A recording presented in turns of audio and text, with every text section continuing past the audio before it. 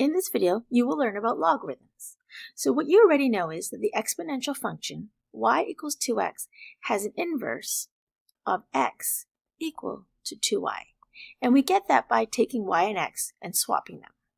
Now what we need to do is to isolate y to find the inverse. However, in order to do this, we need the logarithmic function. So the inverse, I'm going to tell you, is log with a little 2 written kind of below the line, x equal to y.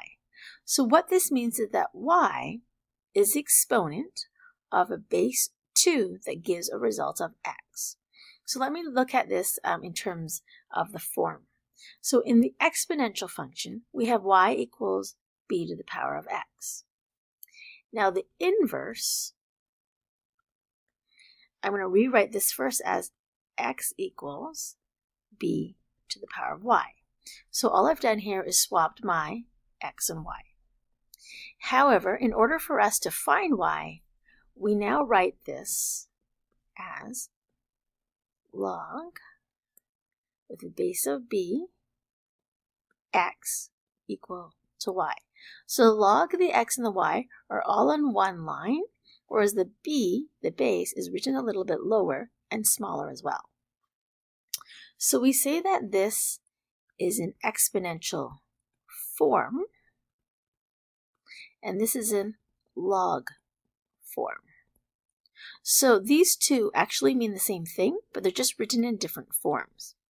Whereas y equals b to the x and x equals b to the y, these are actually inverses of each other.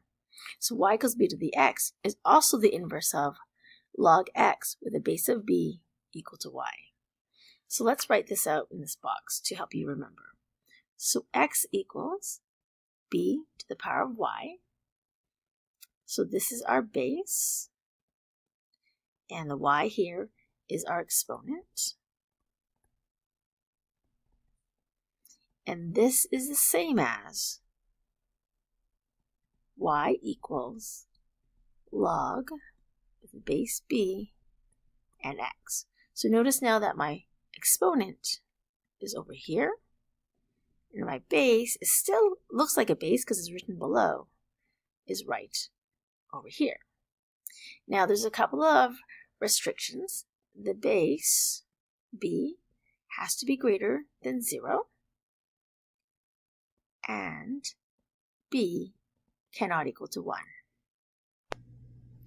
Now you might be asking yourself, why does b have to be greater than 0? So let's take a look at a couple of cases. So if b were equal to 0, we would have x equals 0 to the power of y. So y could be anything and it would still be x. So that doesn't make sense.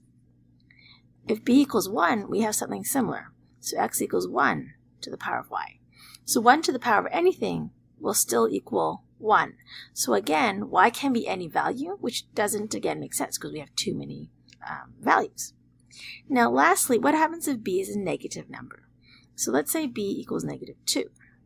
So we have x equals negative 2 to the power of y. Now the problem with this is if I then go back into thinking of y as a fraction, let's say y was a half, then we wouldn't be able to take the square root of negative 2. So y will only work if it has positive, or I guess odd, roots, but if it's an even root, then we wouldn't be able to take the root of these negative numbers. So that's why the b value has to be greater than 0 and b cannot equal to 1. So let's take a look at some examples. It's useful to know how to change back and forth from this exponential form to the logarithmic form. So I like to think of the base, and it's easy, as that little number that's written underneath the log. So for example, here we have 5, and it's to the power of 4, and that equals 625. So same thing with the next one. We have 6, and then to the power of negative 2, and that equals 1 over 36. Change it to log form. Sometimes I find that a little bit more difficult because you have to kind of think about where all the numbers go. But again, we have log, and we already know that this is a base of 2. So this is the base 2. And the exponent, remember, is our answer because a log actually is the exponent. So that means that this equals the exponent because a log equals the exponent. So the 8 must go over here. So same thing with the next one. We have log, the base is 3, and our answer is -3. That means that this has to be 1 over 27 in here, and that equals -3. So remember to think of log as an exponent, and then you'll remember that the exponent is what goes on the other side of the equal sign. Okay. So now we're going to take a look at something called common logarithms. So you'll notice, for example, on your calculator, there is no base. There's no 2, there's no 3, there's nothing written there. So whenever the base of a log is not given, it is assumed to be base 10. And so your calculator also assumes a log of base 10. So if I just ask you what is log 100, what you're asking yourself is, what power of 10 gives 100? So in other words, let me rewrite this like this. So we have log 100 with a base of 10, and let's say that's equal to y, just to give you a little bit of some context here.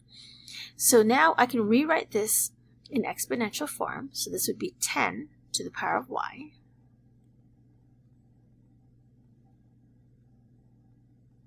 equals 100.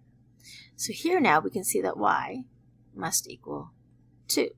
So that is what I mean when I say that log is an exponent. So when I say log 100, I'm asking you 10 to what power, what exponent will give me 100? And that value is 2. So if you take a look at these examples here, 10 to what power will give me 1? So if you like, we can also write equal to x here. So we can say 10 to the power of x is equal to 1. And that value here, x, is equal to 0. So remember, the base can't equal 0, but our solution can equal 0. So 10 to the power of 0 is equal to 1. So log 1 is actually equal to 0. So we can think of this as well. So let's make it equal to x to make it nicer for you to think about.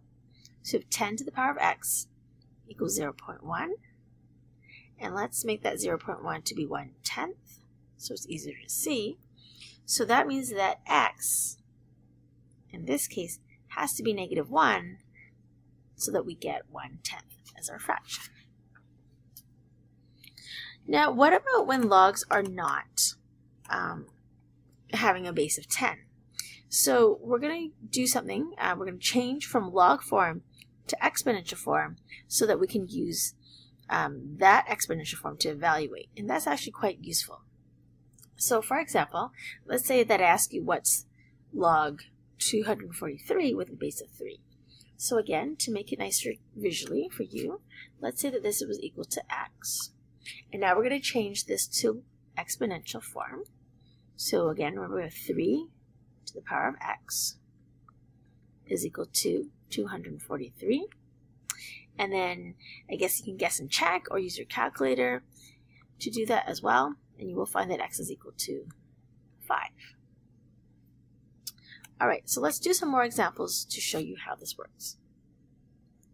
So we have this equal to x. So 2 to the power of x equals 32. And we know that in this case, x has to equal 5. So 2 to the power of 5. So remember, log 32, what exponent will give me log 32 when the base is 2? All right, so let's make this equal to x. So if 9 to the power of x equals to the 5th root of 81, and let's rewrite the right-hand side so we get 81 to the power of 1/5.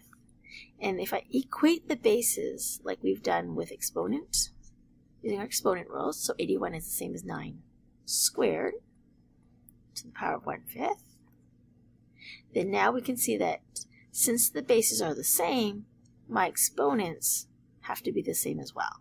So here we have x is equal to 2 over 5. Okay, last one's a little bit weird looking, but let's set it equal to x.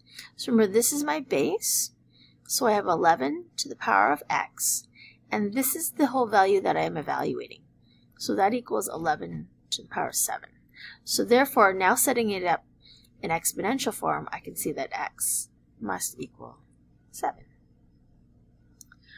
All right, last type then I'll show you what happens when it's already in log form. Well, we can still rewrite them in exponential form to help us to solve. So we have our base of x, raise it to the power of 4 because the 4 is our exponent. That equals 81. So if you like, we can now fourth root both sides. And so x is equal to 3. Okay, so the next one we have 4 to the negative 2, and that equals x. So this one's convenient because x is already isolated. And so x is equal to 4 to the negative 2 is 1 over 4 squared. So x equals 1 over 16. You don't need to write this in between step if you feel that you understand what 4 negative 2 is already. You can go straight to 1/16. All right, so the last one, we have 16 to the negative 1/4, and that's equal to x. So again, it's nice and convenient that x is already isolated. But let's simplify this. So we have x is equal to, so I'm going to rewrite this as 1 over 16, and this will give me a positive exponent now.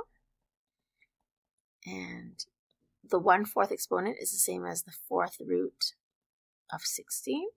And the 4th root of 16 is 2, so we get 1 over 2.